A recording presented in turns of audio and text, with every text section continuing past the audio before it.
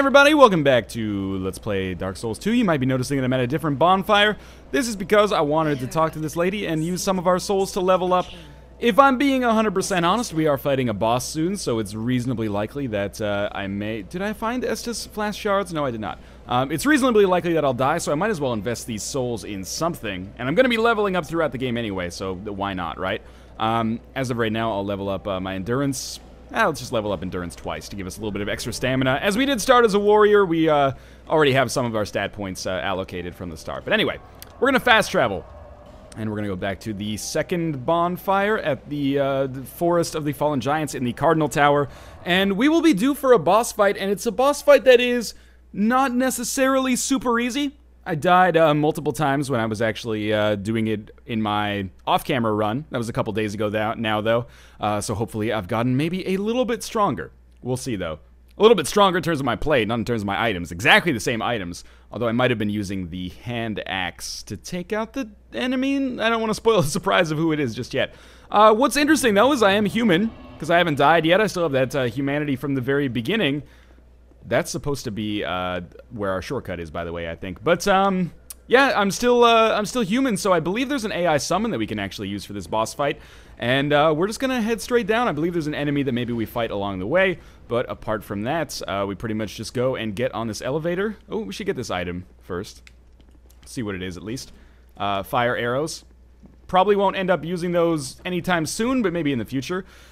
And, you know, I have to say, I apologize for the fact that I just run through so many enemies without killing them, but it's a pattern that's worked really well for me, and, you know, I think it's a strategy that's actually totally viable in Dark Souls, and as much as it might be fun to watch me try to murder enemies over and over and over, I think it's, if it ain't broke, don't fix it, basically. Hopefully I'll get the backstab animation here, and I do. Alright, let's get our Estus equipped, and there should be a summon sign. Josh told me there was a summon sign. Where's the summon sign? I saw the sign. It opened up my eyes. I saw the sign. Life is demanding without understanding. Maybe there isn't a summon sign for this boss. I think that I may have been lied to, unless I'm missing it in one of these little holes in the wall. Am I serious? Maybe I've gone blind. Or maybe it only shows up after, like, the second time that you fight him. Whatever. We'll try to take this boss out solo. There will be, I believe, a cutscene as soon as we get in here.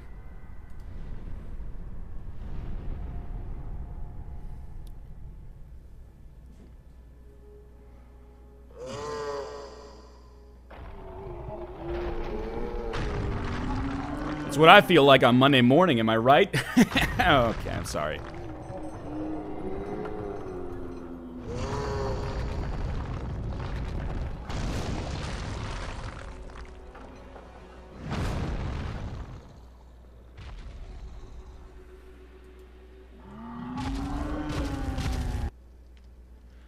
Alright, so we got this last giant, I think. Forgotten giant. The last giant.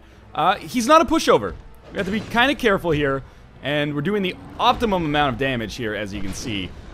But the most important thing is just take the fight very, very slowly. The same patterns that work in Dark Souls 1 work in Dark Souls 2. If we get hit, we'll probably die in 1 or 2 hits. He does have other attacks besides just putting his foot down, but as for right now, I'm getting lucky and not having to deal with those, I guess. Just hang out for a second. I want to bait him into using the foot attack because that gives me a very easy opportunity to do some damage. But anyway, you can just kind of fight him a little bit similar to the way that you might fight like the Asylum Demon in Dark Souls. And he shouldn't be too bad except when he does that. Now this is where things become horrifying when you're playing Dark Souls. If you're fighting a boss, they oftentimes are not so bad, but as soon as they hit you once, that never stops. You never get a chance to heal, and you really have to get that taken care of as soon as possible, or you're never going to survive again. So as of right now, it's going very well, actually.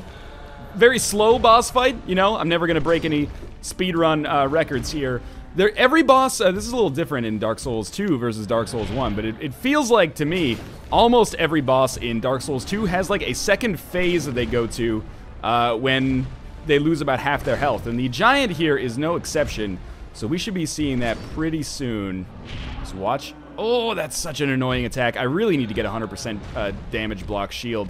But that's not going to happen for at least a little while here. That took all of my stamina. I'm glad I leveled that up. I think that was a pretty smart idea. Might want to pop a life gem here, but I kind of want to get him to do an attack first, so I can just back it up. And I did get hit again, but the life gem will cause me to get a little bit more health, so that's fine. I seriously got hit by that. I'm not pleased about that, let's put it that way. But again, the life gem is still doing its magic. So yeah, he gets mad now. And, you know, they say don't get mad, get glad. He actually gets mad and rips his arm off, which I think is kind of a rash course of action. I mean, you'd think that wouldn't actually end up helping him too much over the course of the arrangement here, but it actually does. It does a great deal, unfortunately. So I kind of just wanted to get him away from the wall. You know, it's never good to be trapped behind an enemy between a rock and a hard place, if you know what I mean. So I think I'm just going to try to... I maybe shouldn't have rolled there. That could have gotten me killed.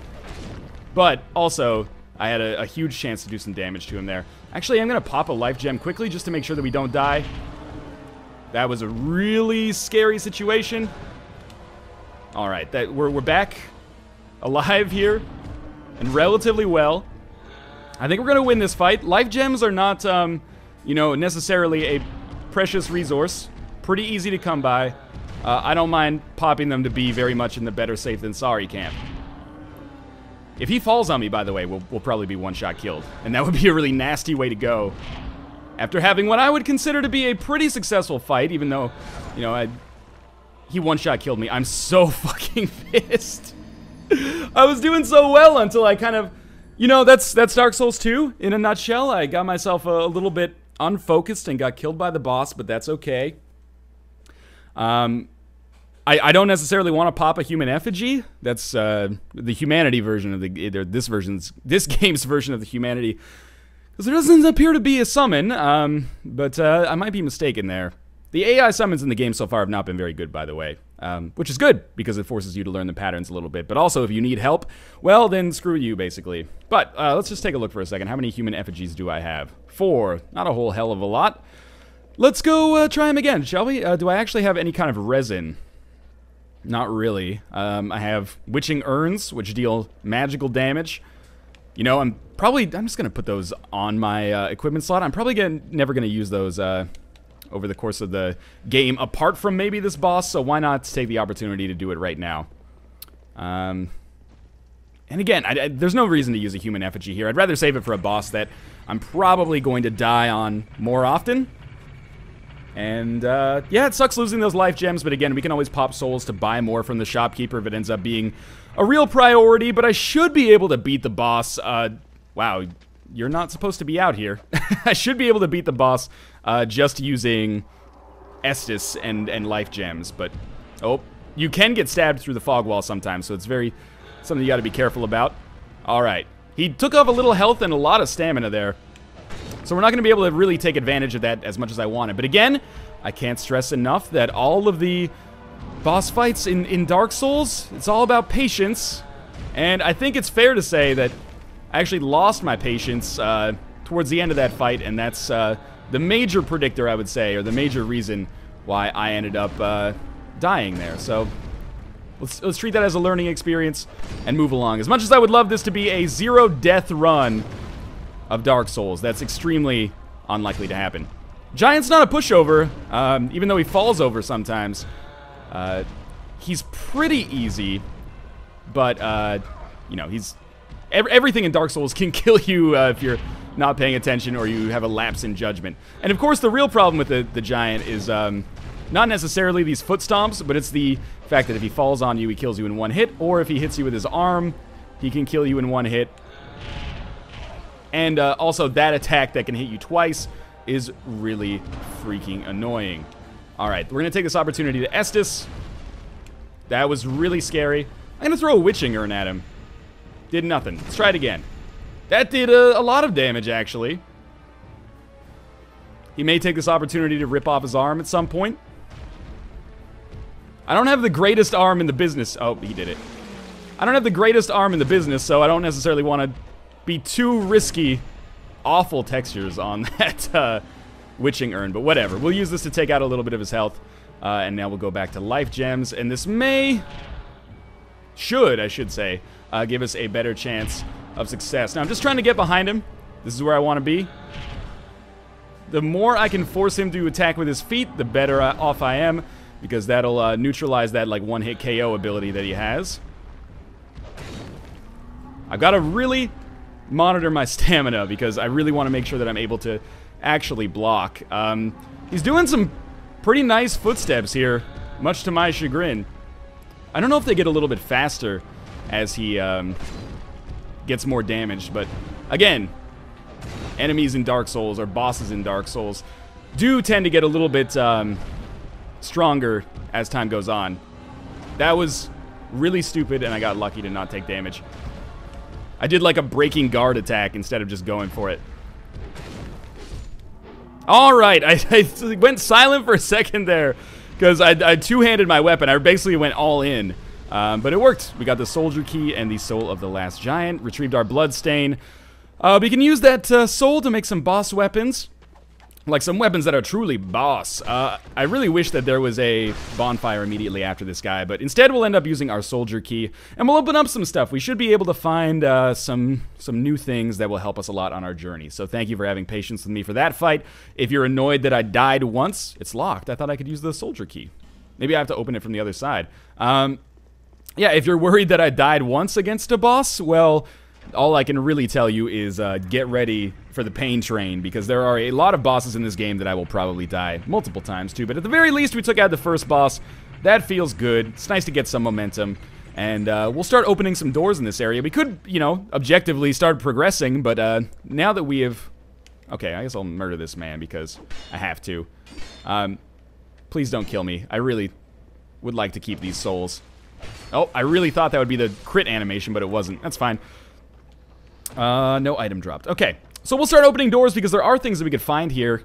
If you want to watch someone like min-max the game and find every single item, you should absolutely go watch Nick play the game, because I am not that kind of player. But I am going to do my best to find some stuff here. I think there is an Estus Flask shard, so let's come up here. And you always got to be cautious. Enemies can still be around every corner, even though it feels like it should be safe now. And this Soldier Key will open up a lot of good stuff for us. Enemies may just appear out of the woodwork here. Nothing there. Oh, there's our item. We don't even need to break anything. Hand Axe and Radiant Life Gem. So the Hand Axe is basically the Pyromancer's Axe from Dark Souls 1. And I used that myself when I was playing through the game. But I don't necessarily think that it's the best item. I kind of think the short sword is better. Where did you come from? Oh, he was lying on the ground. There's a chest I missed as well. Thank God I actually came back into this room. He just destroyed the chest, you dick! Well, at least the item's still here, isn't it? Rubbish! Oh my God, please tell me that wasn't the Estus Flask shard. I am actually a little bit mad. So when you destroy a chest, it becomes rubbish. Maybe the Estus Flask shard they would put in like an iron chest, so that wouldn't happen, but let's see. Okay, thank God. We also got the small white sign soapstone. That's not going to be too useful for us, considering that, you know, the servers are still offline. So that'll allow us to get up to 2 Estus. If you didn't come up here in your own Dark Souls 2 play, assuming you're able to play it for yourself right now, I would advise you to.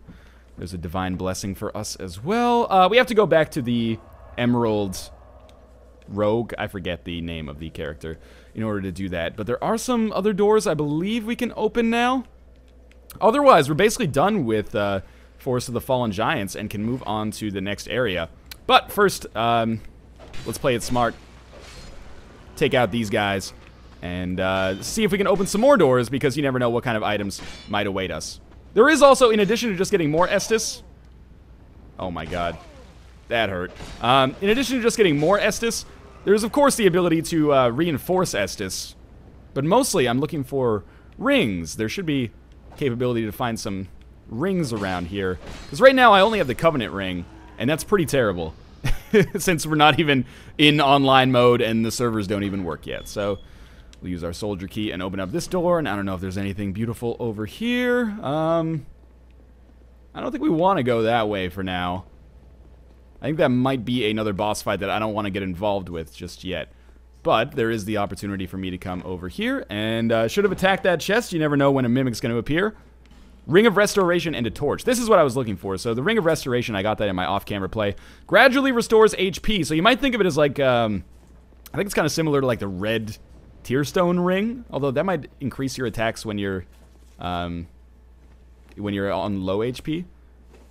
Oh, you know, we're actually okay being here. This will say, produce the symbol of the king. So we can't progress from here right now. Now, there might be other doors that I was unable to open, but I'm not crazy concerned about that right now. I think what we will do is come up here and teleport back to Majula, and we'll talk to some people in the town. I guess we can go visit the mansion as well, and then in the next episode we'll move on to the next area. So we'll go to Majula. Something wrong with his Majula Oblongata. I think that this merchant might actually follow us there. But this is, I consider that a pretty successful episode. We've got more to do in the Forest of the Fallen Giants, but not right now.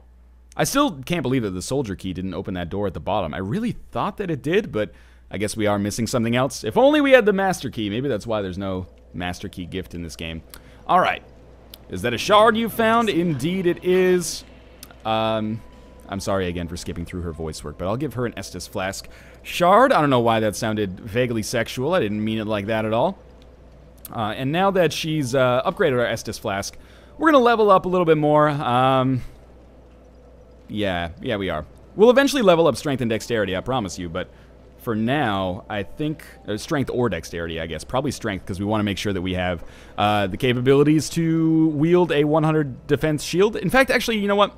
We're going to crank in a lot of points into Strength right now. We'll take it up to 20, so that we're a little bit closer for later. This will give us a little HP. We're actually going to go to 22, and then we'll put one more level in Endurance as well. So we're all the way up to level 23 already. This is obviously not going to be a Soul Level 1 run. I don't want to spoil it for you, but we can actually respec our skills later, or our attribute points later, if we want to. So putting them in the wrong spot once is not a really big deal. So, remember, I did get the blacksmith key. This guy's like, hey, I'm a blacksmith, but I can't get into my freaking house, even though there's holes all over it. Well, we'll use the key, and then he'll be that was like stoked plus psyched, I don't know. Alright, so he's going to get to work, and we'll be able to buy things from him and use him to upgrade our weapons as well. Might as well take a quick second to go explore the entirety of the town here before we go to the mansion. There's another dude. He sells stuff by the seashore, including a 100 defense shield. Oh, never mind. The great shield is 95. I know I'm harping on this, but a 100 defense shield is actually super important. Got some new armor in here that we could buy if we wanted to. The Falconer helm is really cool to look at. We might want to buy maybe the Falconer set at some point, but I'm okay with my default equipment for now. So he doesn't really sell too much that we can make good use of. This is an area that we'll eventually go to, but I don't want to talk about that right now because of the memories that it's going to bring up for me. But we can open up this mansion using the house key that was given to us by the cartographer. And there are items in here, and I kind of forget what they are, but I'll remember them if they're significant as I find them, I think. These are not chests, by the way. These are like lock boxes that I can't access. So we get Pharos Lockstone. This is a ubiquitous element of Dark Souls 2 that I don't really know how I feel about yet, but Pharos Lockstone is an item that is used to... You insert it into an artifact or a relic in a wall, and by doing so, you usually illuminate like a hidden path, or you activate some kind of mechanism like a drawbridge or something like that. Now, there are chests up here, but I don't think there's enemies. There's an enemy down in the basement, but let's just see what we've got in our treasure chest for now. Might as well loot the environment a little bit. Titanite shard and a torch, that's good. Anything out here? Probably, if I know my Dark Souls properly. I would imagine that there's maybe like an enemy down on the ground. Or not an enemy, but an item down on the ground over there. We can always just walk around and pick that up later, I guess. Is this the... Yeah, that's the end. Okay.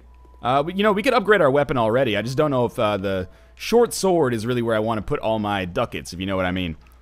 So, there is a little bit more to explore in this mansion. We're going to go down into the basement, which is down here. And there will be a nasty skeleton monster. Nasty skeleton monster, where are you?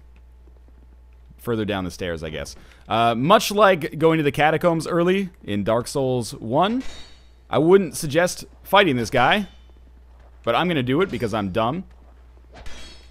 We've leveled up a little bit. I actually fought him at default level when I played earlier. He's actually not so bad. The only problem is that if you get hit, he inflicts bleed, so obviously that's something that you want to watch out for as I immediately don't watch out for it. I'm out of stamina here, that's why I backed up, even though he was nearly dead. Hey, there we go. And we've got 2 Estus now. So, having killed Skeleton Man, he will not come back to life. He drops Humanity. Those will become important later in the game. An Estus Flask Shard. Oh, that's going to take us to 3 already.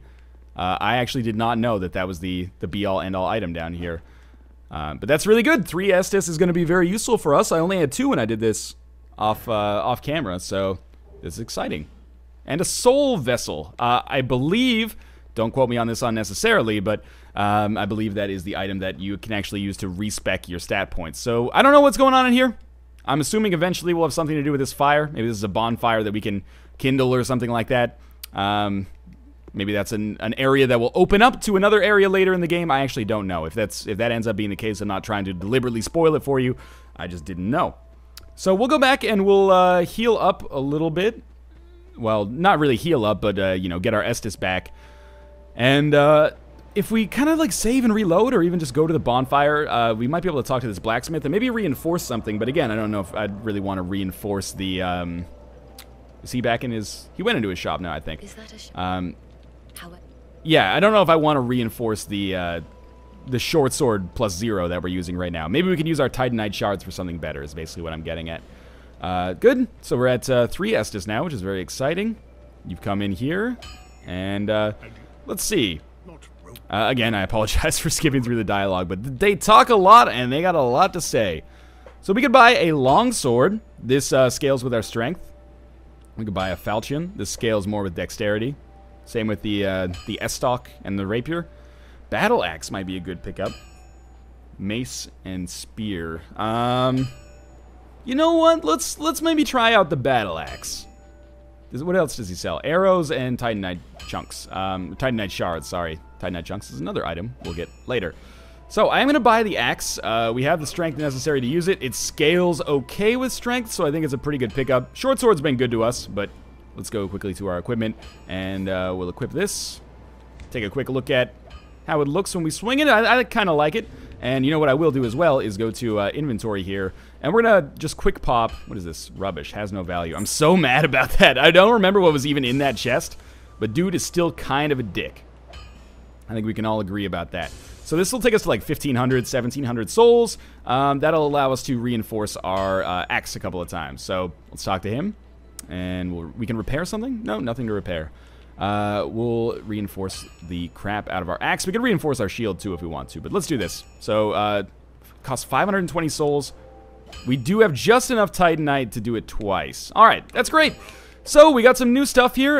That's exciting. Still wearing our starting armor, but hopefully we can change that in the future. Let's check out our moveset here. I like weapons that have like a broad stroke like that, so I can hit multiple enemies, as opposed to like a rapier where you attack directly ahead. But anyway, thanks for watching. I hope you've enjoyed this episode of Dark Souls. Again, this series is like a fledgling baby bird. If you could show your support quantifiably, if you actually enjoyed the episode, by clicking the like button, that would help out a great deal. And of course, subscribe if you want to see more in the future. As always, thanks for watching. On the next episode, we'll be, you know, cutting a path towards our next boss, getting some more Lord Souls, and I hope you enjoyed the episode. I'll see you next time.